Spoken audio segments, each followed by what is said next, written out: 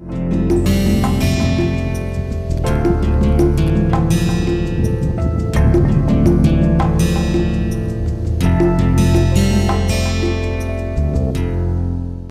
us start this lecture with the thought process. Water is the prime mover of life in this beautiful earth. So, in the last lecture we are discussing about the irrigation system. Let us now look at another irrigation system which is known as interconnected tank irrigation systems. A figure I have shown here, in which if you look at, these are various big tanks, and these tanks are connected with the smaller tanks or medium sized tanks, and then this medium sized tank is connected to a smaller one.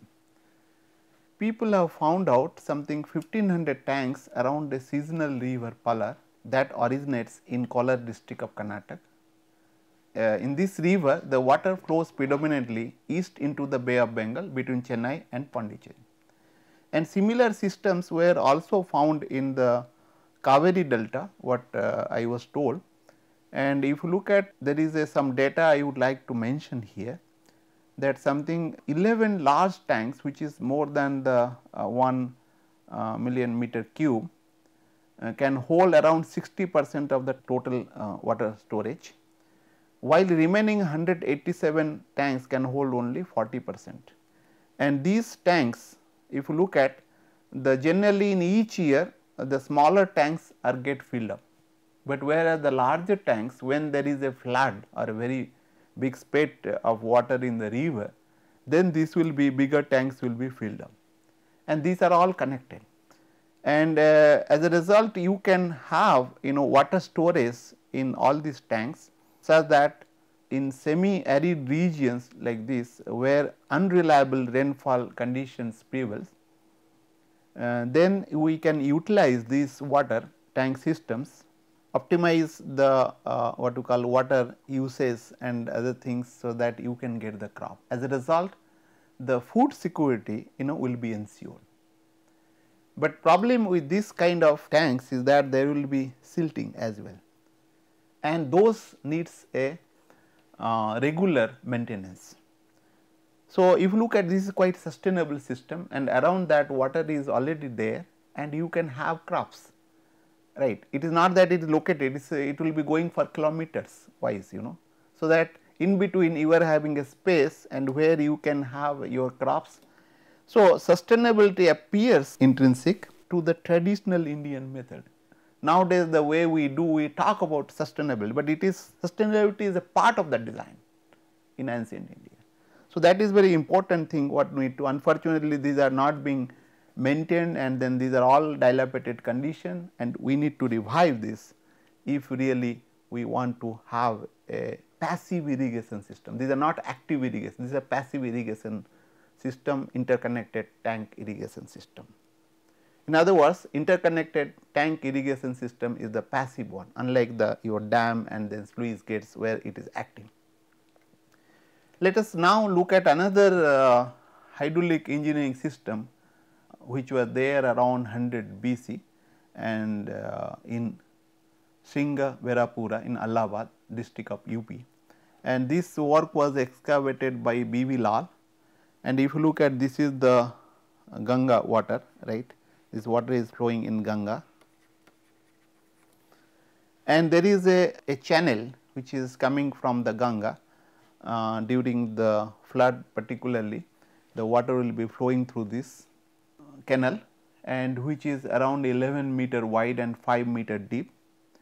And during that flood time, what will happen, the water will come over here, there is a tank which is basically silting tanks, which will such that the silt will be settled down in this place, and then from that the water without silts will be coming to the second tank, which is having a brick lined, right. And this first tank, the silting tank, is having no bricks. And as I told earlier, that from the silt tank, the first tank, relatively clean water was directed to the second tank lined with brick, and then water is fed to the third tank, which is again with having step inlets. If you look at, these are the step inlets will be there, and again the water will come over here, and there will be also a fourth tank. It is of course a circular in shape, right. These are all rectangular in shape, but this is a circular shape. It had an elaborate staircase with elaborate waste weirs kind of things will be there, and consist of 7 spill channels which are not shown here, like one channel is here, looks to be, there might be 7 spill channels. A crest, a final exit, this is the exit here, if you look at this is the exit, excess water back into the river Ganga. So, if you look at during the flood, what will happen, you will take this, collect the silts around, and when the flood is not there, you can clean these silts and take these silts to the field and utilize it as a manure. And again the water can be recharging this areas, the area by the side of this river Ganga, and of course that will be designed properly so that your recharging of water will be going on, and then crop you can get very easily. That means it will not flood the areas, it will be utilized, again it will go back to the Ganga. So, this is a beautiful system, hydraulic engineering system, which can be even utilized in modern time, right. Of course, more research is to be carried out how to do that and what are the things, but it is not being used in modern time. Let us look at this another dam, which is Surajkund and Anandpur dam. This is in Haryana, which is having a kind of a water will be coming over here and stored and silted. I mean all silt will be removed from this place, and then after that of course, it will be steps, it will go up, and this is the downstream view of the dam which is there, and Surajkund lies about 3 kilometers southeast of Tughlabad in district of Gurgaon. The reservoir is believed to have been constructed in the 10th century by King Surajpal of Tomar dynasty around 1000 AD. And let me tell you that today the dam is being protected by the ASI, but unfortunately a lot of things are being taken over the land, catchment area and other places by the local people. And this dam is an impressive edifice of 50-meter wide and 7-meter high, built from the accurately hewn quartzite blocks. These are the quartzite blocks. And of course, some work is being done by the IIT Delhi, Dr. Biravalli, who has done some work, and maybe some other people might have. I had a talk with him, and then who told that it's a beautiful system. In this dam, what was happening, there was during the rainy season, the water will be flowing from the, let us say, upstream to the downstream. In the spring season, there is another under springs which were there, that will be going from the left to the right side of the dam. And there is a sluice system, sluice gate systems, which these are the gallery entry into the dam, where there will be sluice systems, and this steps into gallery inside dam, and this is the sluice outlet from this river, right. There is a sluice outlet in such a way that what will happen, like in the rainy season, the water will be flowing from this side to that side, and the other season or where it will be dry, there is a spring which is coming. That means water sluice system says that water will be coming from this side to that side. So, both the crops they can do in the different both the sides. So, that is the beauty of these systems, which according to Dr. Biravalli of IIT Delhi, who was trying to investigate this and concluded this way. So, if that is the case, then it is very interesting structure which was built by our ancestors. We need to be relooked at from the engineering point of view. Let us look at the inundation channel of Bengal floodplains. This is your river bed through which water is flowing. This is one embankment, and there is another embankment on the other side with a cut in it, and there is a channel which will be during the flood time, this channel will be coming to the field, and these are the field which will be there.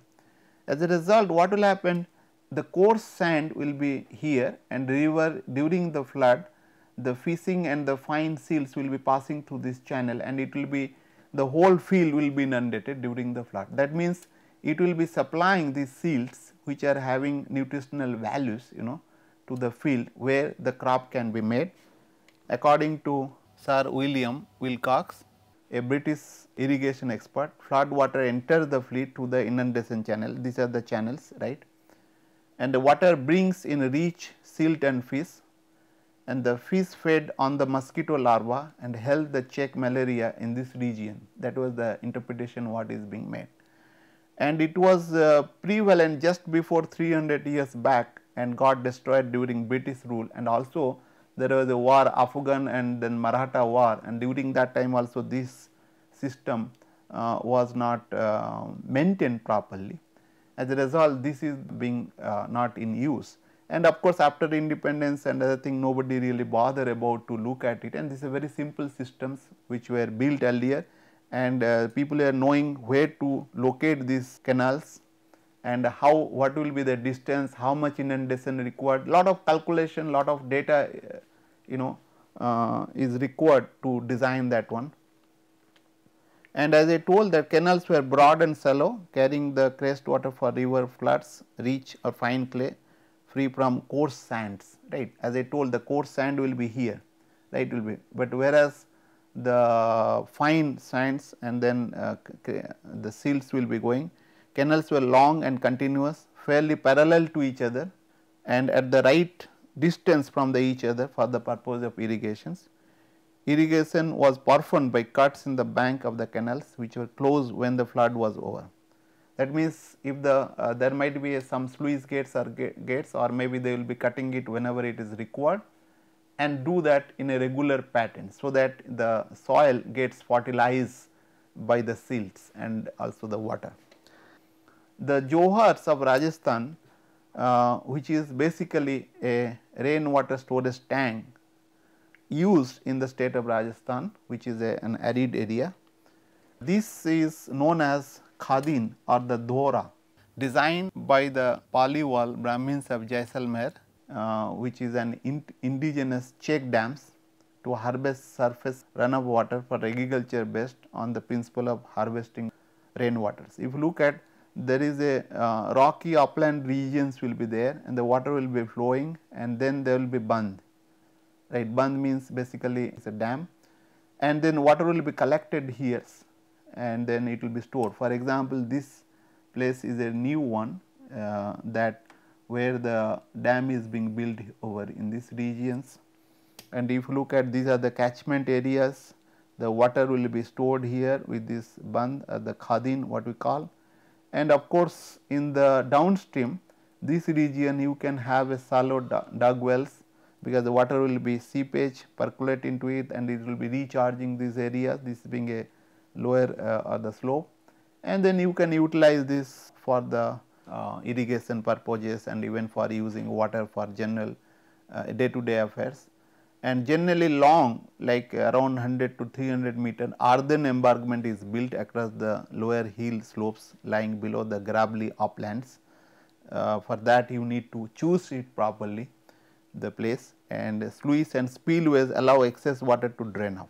There might be some sluice or the spillways, so that it won't affect this what we call bandh to be broken due to the water heads. So, let us look at another irrigation system in the western Himalaya, that is known as cool irrigation systems. Generally, these are the glaciers which are there part of Himalayan, and it gets melted and diverted into the cool in these areas, and there will be diversion channel which will be making this one kind of things, and subsequently water gets collected into a tank, these are the tanks, right, and this water can be distributed for the irrigation purposes. This is the channels, and if you look at, this is the beautiful system which were there I think till 1980s in the Himalayan region, which was maintained by the local people, but unfortunately government interfered and then the whole system collapsed, and it was being maintained and they were charging the people for some revenue for supplying the water, and it was managed well.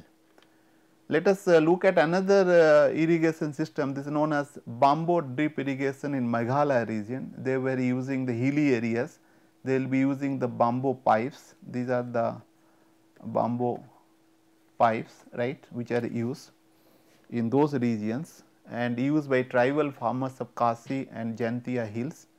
Bambos divert water from perennial springs on the hilltops to the lower reaches by gravities, and it will be coming in a very slow manner.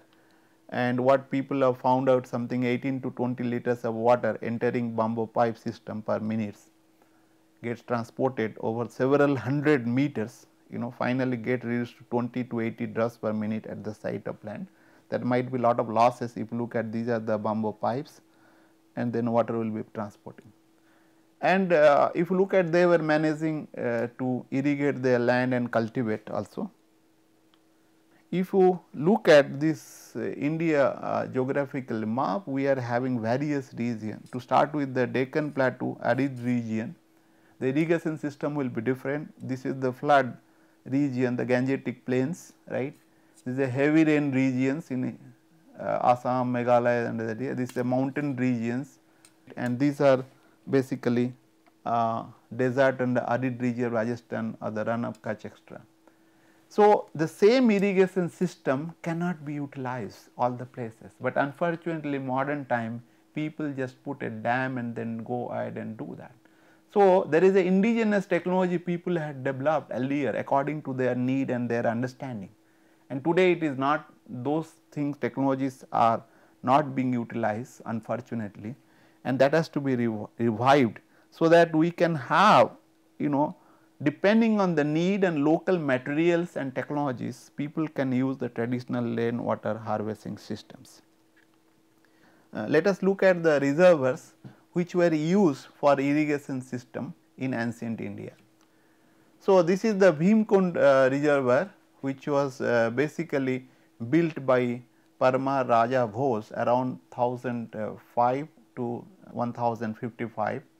A large dam cum reservoir, which around something 650 square kilometer, known as Bhimkund reservoir, by merging 365 rivulets and carefully erected various dams of moderate sizes.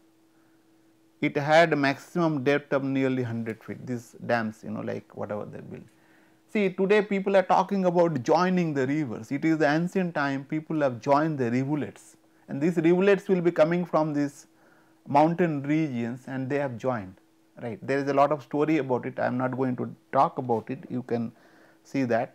They were having some knowledge about it, but today those knowledge are not really with us and we need to relook at it. I would like to suggest that instead of joining the rivers which are very mighty or big, it is better to first get experience joining the rivulets what our ancestors had done and get some experience, and then you go and join those big rivers if the need arises. The dam wall is more than 1 kilometer long, now serve as a road connecting the Mendua village with the Bhojpur, and the upper lake, the Bada Talab, what we call, or the big pond, until March 2011 it was renamed Bhoj Tal. This is the Bhoj photograph or the statue they have installed here, and in the honor of great King Raja Bhoj who built it. And this is the topology of Bhimkund reservoir or the Bhoj Tal.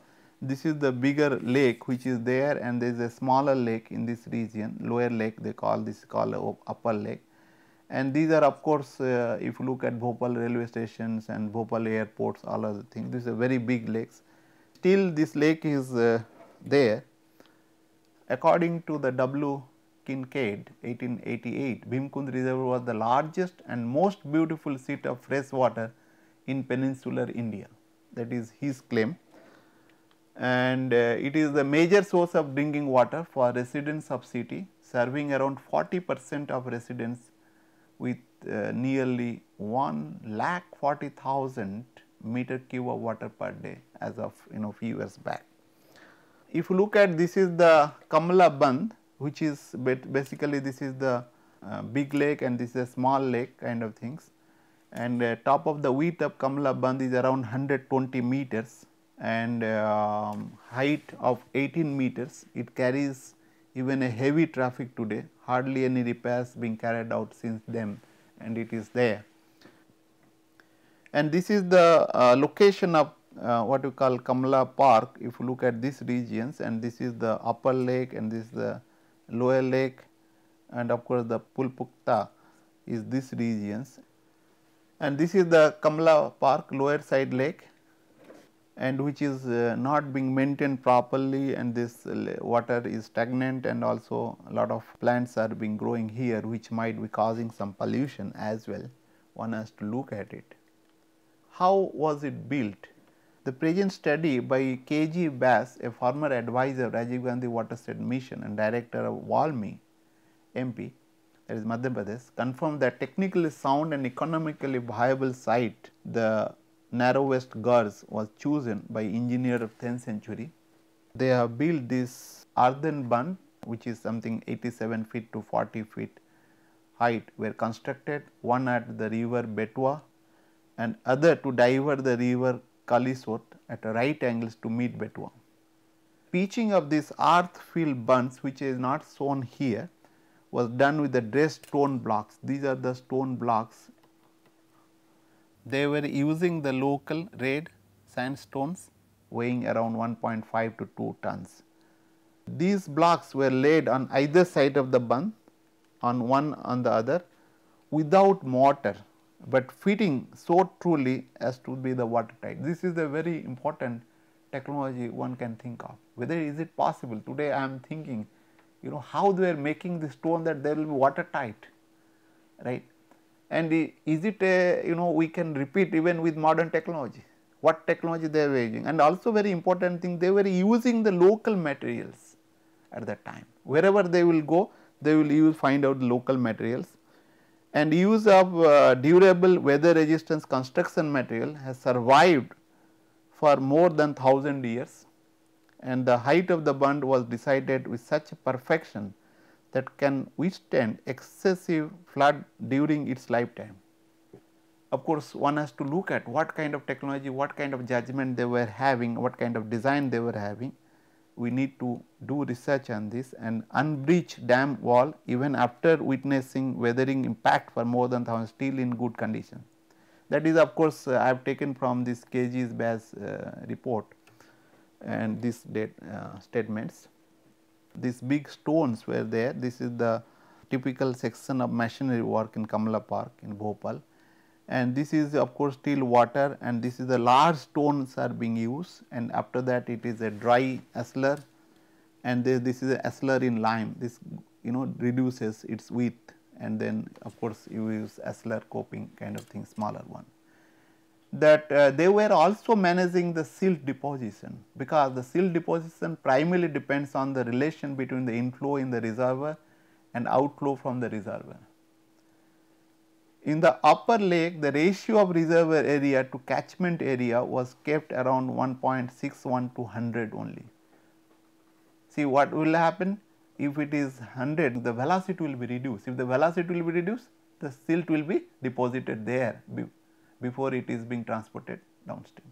And whenever it will be dry, then you use this silt, and then for the crop production, I think. This ratio allowed maximum silt deposition 3 meters in 1000 years, negligible small as compared to modern dam, which ensured the pollution free water bodies.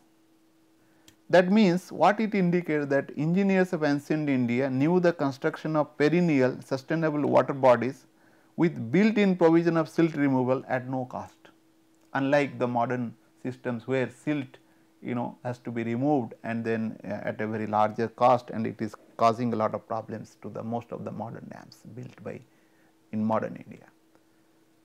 Let us look at certain data about Biranam reservoir, which was built around 1000 AD. This was built by Rajaditya Cholas around 907 to 955 AD. Is around something 60 kilometer long dam with mean width of 4.8 kilometer in northern Tamil Nadu, and this reservoir gets water from Kolidam by a Bedavaru river, that I had talked about. Kolidam basically in the river Kaveri rivers as a part of systems, and its circumference of the tank is around 40 kilometer when it was full with water. This renovated lake located 235 kilometer from Chennai is one of the water reservoirs from where water is planned to be supplied to Chennai in 2004, because this is a big water bodies and then it can be utilized. Always the Chennai was having even today is having problem of water, but this project was unsuccessful as it got dried up, and subsequent digging of 45 deep bore wells around the area could able to provide water between something 50 to 100 MLD. MLD means million liters daily. That means whatever we had built, if we could maintain well, it can solve the problems of our water even in modern time. Surplus water of famous Kolanam Dam, ruin condition, that is today, by the Chola Rajendra in around 1012 to 14 AD at Gangaikonda and Solapuram was used, supply its water to the Viranam reservoir through a canal.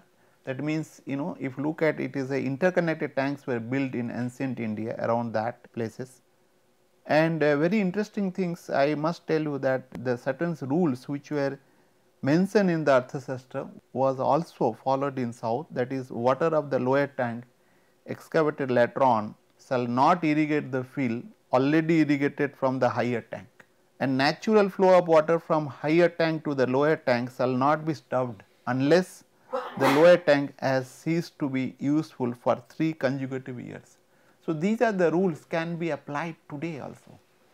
So, that lot of dispute can be solved, because if you follow certain rules which were there earlier in the psychic of the mind of the people, then naturally it will be better for this.